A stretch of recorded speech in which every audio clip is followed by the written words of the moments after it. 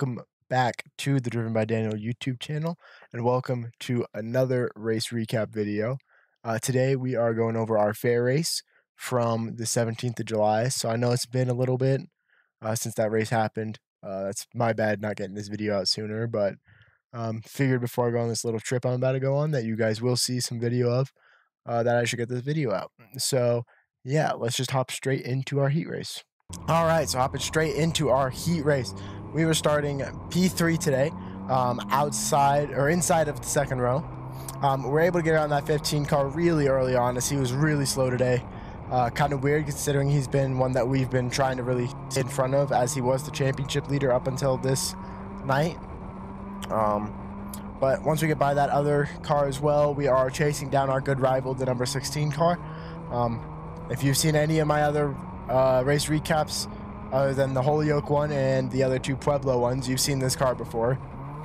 She seems like she's always, wherever we are, always battling with us, and is always good racing with her. But yeah, so we were just trying to catch her. I was also trying to test lines and everything, see what the car was liking, what it wasn't liking.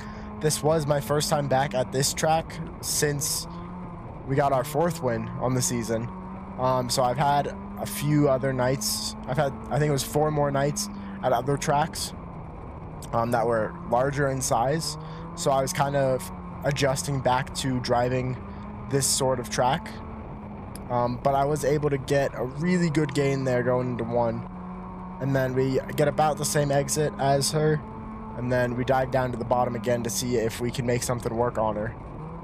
But yeah, so this was first time back out here on the little short track, the little D-shaped track. And the car was feeling really good once I actually got out there on track and everything. It's like I never left, never went anywhere else. But then our first caution does come out.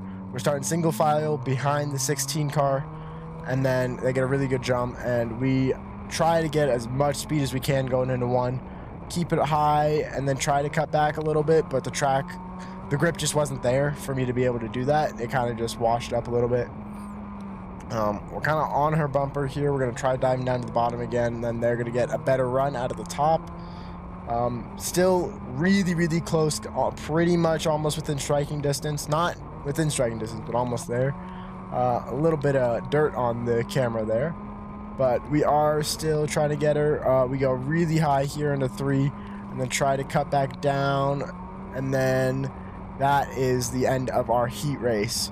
So it was not heat race win number 5 in a row. So a second place back at our home track for the heat race. I was honestly okay with that. I feel like I would have had that 16 car within another lap or 2 without too much of an issue. But yeah, so being back at our home track was really nice and everything. I was really enjoying the driving style again and everything. Like I said, I was working on just more experience and everything at those other tracks. And those did help me a lot because I learned a little bit more about how the car will behave. But yeah, so second place. Honestly, it's all right. Sadly, we didn't get our 5th heat race win in a row.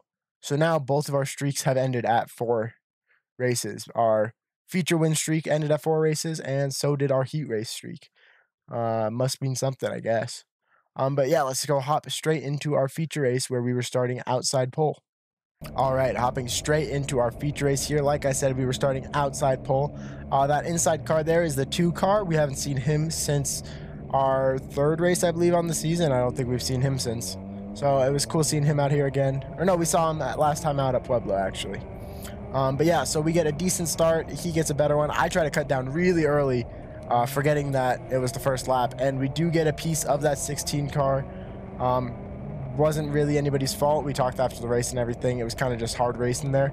It was an over-aggressive move by me. But yeah, as you can see, me and that 16 car going side by side.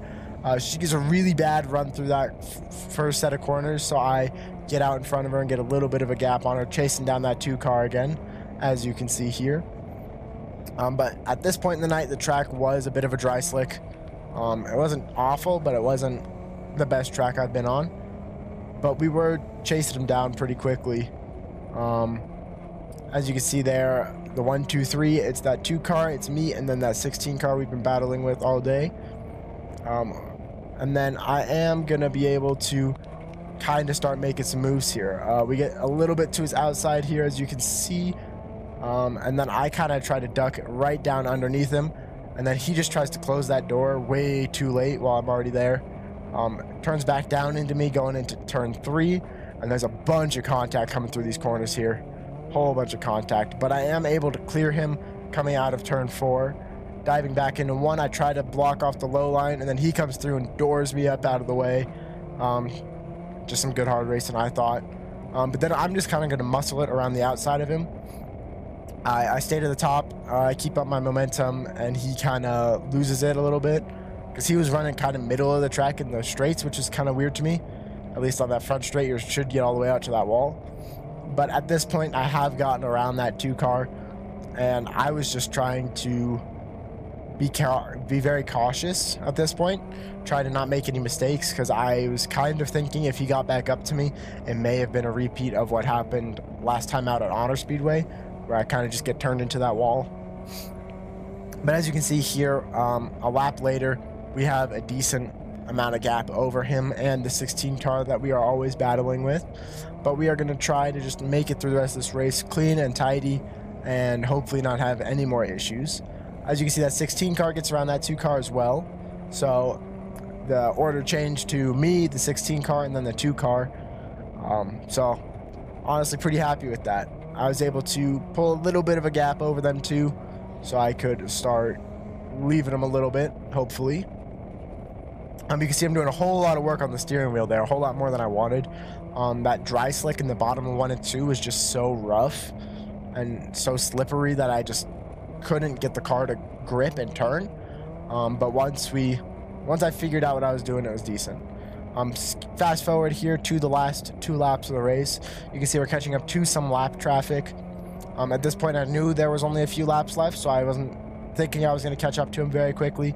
But then we get a really good run through 3 and 4, and I am catching up to them pretty fast. So I get not worried, but I'm trying to figure out, okay, how am I going to get around these cars? But we did just take the white flag there, so I was kind of just trying to keep my car together, keep it through the corner. No reason to pass these guys. I'm pretty sure I still had a gap, and I did. I make a little bit of a mistake there. You can see me correct it.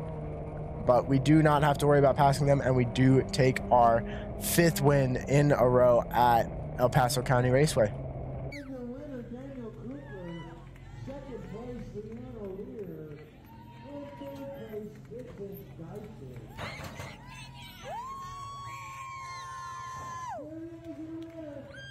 So our feature win streak did die after our last race out at El Paso Raceway. We got that 4th win, and then our first race out at Honor, we wrecked.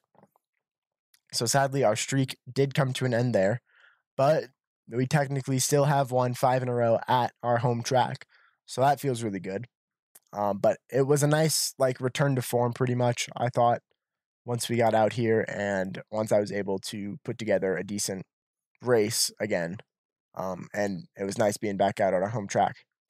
Like I was saying, that the banging and everything, it really wasn't anything crazy, I don't think. It was just some really hard racing. We kind of all talked it over afterwards, and it was just some hard racing, going for everything. I was a little bit more aggressive than I normally would have been, especially that early on, because they had shortened our race from 20 laps to 15 laps.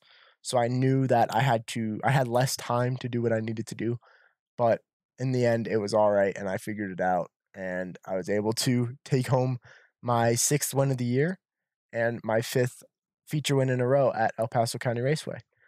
As you can see, our trophies over here are getting a little bit awesome. I can't lie. It's pretty cool coming into my room and seeing that every time I come in. But yeah, I want to thank you guys so much for all the support lately. That last video, you guys absolutely blew it out of the water. I really appreciate it. Make sure you guys do like and subscribe if you are new to the channel. And if you want to see more of this stuff, there is a playlist linked in this video. And you can go to my channel and watch whatever other videos I have if you are interested in seeing what I'm doing. I do want to do a quick shout out to my boy Dylan. Happy birthday, bro. I hope it was good. But yeah, I'll see you guys all in the next one. Peace.